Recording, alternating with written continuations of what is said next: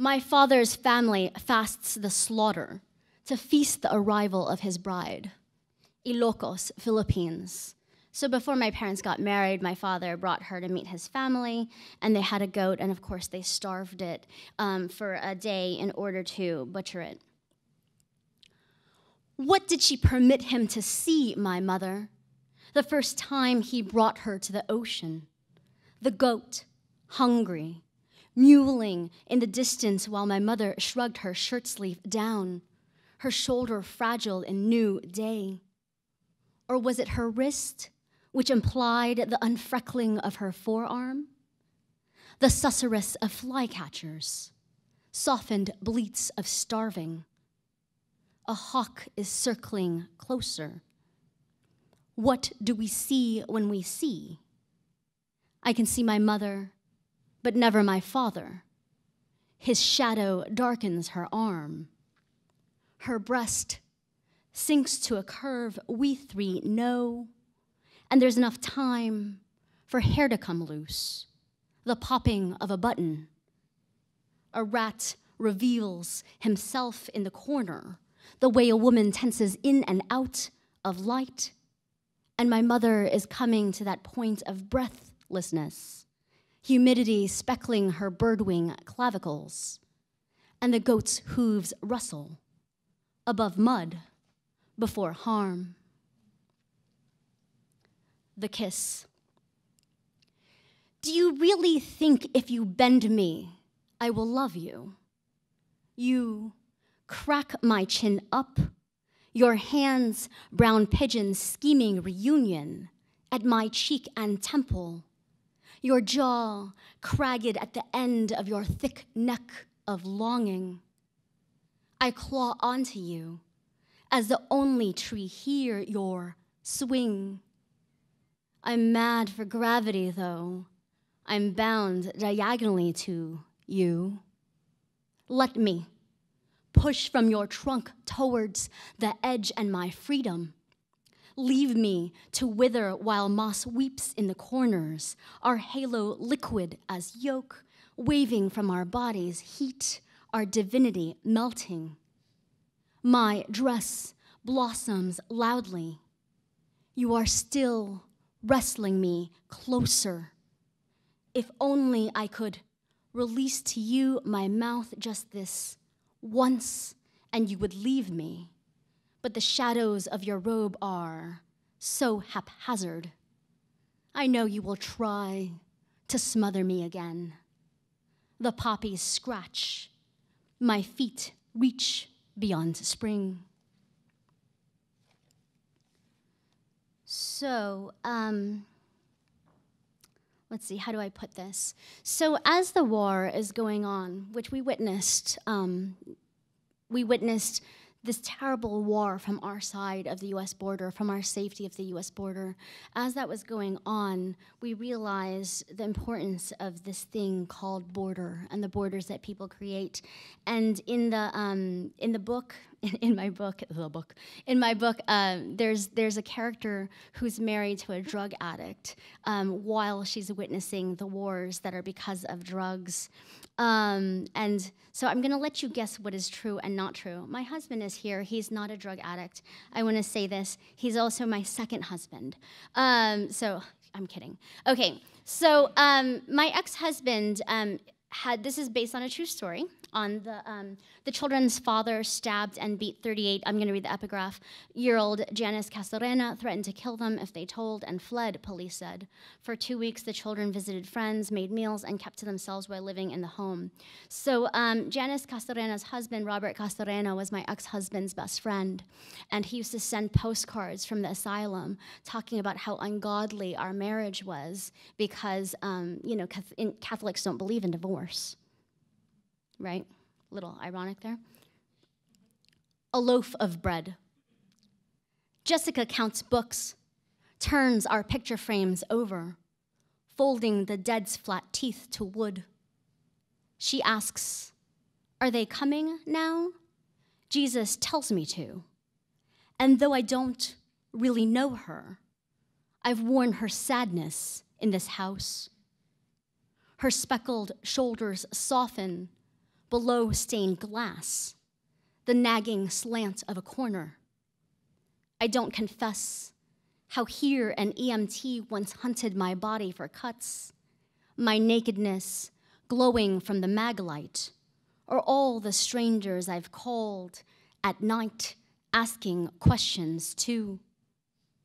Jessica drags her own shore of voices. She says she needs to kill, snags her nails inside her hair. And there are postcards which come from my husband's friend in asylum, which never talk of the past, of his children in the house for 2 weeks, a loaf of bread on the counter, their mother butchered behind the bathroom door.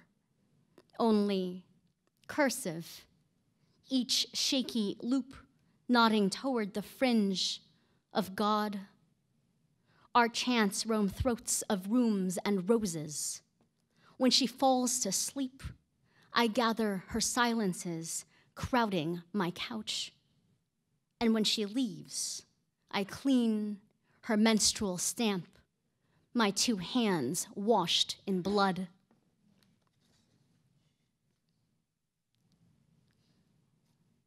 There are so many things in this world for which people are dying, for which we are complicit. We are complicit as a country for what happened to Mexico and what is happening to Mexico still. We are complicit for how so many people right now are dying. And so I'm going to read this poem called Bodies and Other Natural Disasters in a time of great natural disaster, right? Just a few things. Let's see. I'm going to mention a film Unfinished. Has anyone watched that on PBS? It's a wonderful, wonderful thing, a wonderful documentary, a film Unfinished about a terrible subject. And so a film Unfinished is about this reel called Das Ghetto that they found that the Wehrmacht decided to kind of film about the Jewish ghetto, and they made up a lot of stories. It was just Nazi propaganda. And so you'll see some scenes from a film Unfinished in here where, for example, they're practicing brisk, or they're doing, they're doing a ritual bathing in ways that don't, in ways that are meant to show their subject in an awful, awful way, right? Propaganda, that's what it is. It also mentions here Pinatubo. Filipinos, we know what Pinatubo is. I spent my whole life knowing about Pinatubo. And then also, it also mentioned the tsunami that happened some number of years ago. Bodies and other natural disasters. 6 Jewish women are entering a bath. Their breasts, the only parts of their bodies fat enough to rise, and the cameraman, head down, remembers. The old woman was chanting a prayer. Cut scene. Now the men have been forced to bathe, and for lack of breasts, we can see the hooked ribs, the canyoned stomachs, each shank delicate as a cockerel's, and their beards curling down like the hair spilling above their soft, compliant penises. Each scene has been well scripted. Bathing, funerals, circumcisions, each practice of life in the ghetto commissioned for documentation. And it would seem like a movie, if only there weren't corpses being walked over. That same group of people asked to cross the camera tiredly over the dead. The point is for the people to look heartless. Never mind who laid the bodies down or who is directing the living behind the camera's eye. They are faceless, free of noise as the women and men walking now or washing and weeping, the Wehrmacht inked only in their wet eyes each time these unpracticed actors look accidentally right into the lens. It's night. My dog has screwed his body into my husband's foot. Here, the untouchable blue of sifted light rises, like skin straining to a church's windows. I am watching each fragment of film silently, the captions black tags of contacts, though, The 2-pound boy, the cameraman calls him an actor, held quietly. His skin marbled like a ham is context enough. The quick, neat blade, blood dark as chocolate after. I never learn if the boy lives, though I really should ask, lives after what? Survive the circumcision, suffer working the graves. Your uncle, brother, the girl who hid crackers in her waistband whom you could have loved if only her jaw wasn't symboling her teeth now, her face in the skull barely visible. Ashes still fall in the Philippines from Pinatubo, sinking to desks like dandruff. We watched the powder drifting above us, thought at last we were witnessing snow. We were kids. What did we know? We only held our palms open, crying for our mothers to look, look. In Miyagi, the tide arches like the eyebrow of an angry woman. Walls break, people run, and in the middle of this, I imagine a girl also bearing her expectant palms, her lifeline, love line, crevices seeking water. I have woken without the sun. Only these fragments of film strobing to light the different edges of our room. Dog here, tail of a cat cresting like a wave before it drops with the rest of its body off the bed. I cannot see the entirety of my husband's shape, only the rising and falling of his rest. What passes above me I cannot name, and though I recognize it partly as grief, partly as thirst, and in my soreness I remember my mother stitched secret pockets to my pants. She had coins, notes, pressed the paper and cold circles to my skin. My mother practiced safety, taught me to fear each dark sedan pulling near the sidewalk. So when my brother dropped with fever in Stanford, I laid his head on my lap, refused every neighbor who tried to lift him up. Memories jolt us in the marrow of night like thirst. Take care, we say. Be aware and wary. Tug the latex tightly down the tip. And in Chatra, I trace the impossible spires. For how could such builders have taken care? My mother walks the emptied rooms in the house of my puberty, dragging her fallen leg. Her husband and children have left. It's just, your dad works so much, she says. Easters, Christmases, Sundays and Saturdays.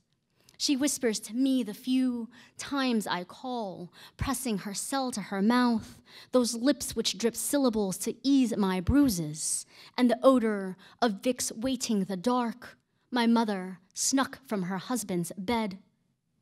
We call now to mix stories of cooking and cats, our throats soft to talk at all, and when I travel out of country, she knows not to listen for my ring. The last time I saw her, I was taking her home to bury her brother. Our women wailed like the ocean, though we never saw the water beyond the plain. Bodies stack upon bodies. The tide withdraws its claim. She says, "Mag-ingat ka, anak." The Wall Street Journal says the drug wars crossed over. Don't you know, minamahal pa rin kita? And I keep my borderland from her. Say nothing of our yielding necks. She must see the mounding dead here like a movie. As I screen now these fragments, the fingers shucked their whorls, the slow collection of teeth. She turns the gas knob off 12 times, then each light switch, a mother's dozen. She has learned to take care so carefully, her eye twitches with each winding danger. And there should be danger for all we've done. Cut back to the women bathing, the old woman's lips to bees. Their breasts, still beautiful, are sickled as waning moons, and the grays of their bodies shift as they sink deeper their skin. In the middle of night and rising water, all we have is prayer.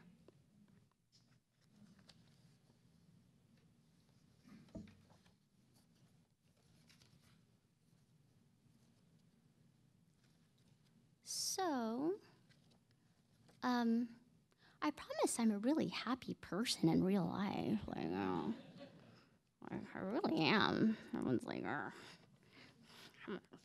anyway, okay. So this book, thank you so much for coming out tonight. This book is called For Want of Water and Other Poems, and I want to read the title poem, which looks like this. I had fun with the tab button, and my publisher had a hard time with it. She was like, oh, how are we going to do that, Sasha? But it's about immigration, and we know that in this country, our stories of immigration are not monolithic, but this is based on a true story, and his name is Julio Hernandez. He was trying to cross the border where I live, the El Paso Juarez border, and his mom died on the way, and he had to drag her body across the desert. When he made it over the border, a lot of people made phone calls, but they didn't make phone calls to help him. They made phone calls to immigration. For want of water, an ant will drown himself, his body submerging into ease, his mandibles, head, antennae baptized. How lovely to lose your senses to the cup of your want. A boy drags his mother's body across the desert, her fluids rising to heaven in order to quench her skin. How divine her body must have looked, clutched at the ankles, her arms reaching out in exaltation, her head stippled in rings of sand and blood as he walked with her, slowly, her fallen and moving shape the fork of a divining rod, her body shaking with each of his steps and for water, shaking to find that deep and secret tributary. I have dreams of letting go of water, of waking my lover to a bed of my urine, as my brother did to me, his thin limbs shaking to discover the shame of his inside self. And what did we know that to have an inside wet enough to free was luxury? The boy walks with his mother. He is only 13. The age I learned to stroke on the toilet the blood off my fingers, and he cannot cry, because to cry would mean the waste of his own wetness. To cry would mean to stop, to think, to differentiate the liquids moving down his face. To cry would mean to cry. So he goes on, and this is a common story. The boy is not a boy now, but every boy we have ever known. People find him. They help him to lift his mother onto their hands, their necks. They lift her to their own dark and desperate dryness. And they make it, yes, when they make it over the border to a mall parking lot, they lay her down. They fall with her body as a clump of bodies behind a city dumpster. And people make calls from behind windows, not to the immigrants with the dying core, but to the police who come with their handcuffs and call her dead. No, to call would be to give her life a name, roundness to where there are now only angles. To call would be to remember all the other times that he has called for her. And the boy plugs his ears, shakes his head, doesn't know that he cannot physically produce tears anymore. Such thirst can rid us of these symbols, only that now there are mouths around him calling other names, as men run and other men give chase, because how much do you need to give up in order to stay? A boy, a mother, your land and inner land, nothing. Nothing can be given, and he will remember nothing as he sits in a cell waiting for his sister to come to release him from his cellular pain. He will only remember water, that want for the clouds to let go their rain, and how seeing them dropping, he kept pulling forward, their bodies steady towards that dark, uneven line. Last poem. We draw lines so firmly now. So 2 days ago, was it 2 days ago that Richard Wilbur died? 2 days? Richard Wilbur. I love this poet, Richard Wilbur. He has this poem called "Love Calls Us to the Things of this World," and there's this one scene where everything is dark and undifferentiated, and it's my favorite time to look at the border. I have this office that looks over El Paso and Juarez, and you realize the border is construction; it's artificial. We've decided to build walls to push towards that artificiality, but the land, the Chihuahua Desert, actually goes from above El Paso to down south into Chihuahua. Like the land itself is the same. We've only decided to divide it into nations. And so one of my favorite times is to get up and write in the early morning when it's still pre-dawn and everything is dark and you can't differentiate one city from another, and it's all the same city coming to light. And so I really love like those moments before light or after light because our borders, our lines aren't drawn so firmly. This is a love poem. See, I write love poems too, guys.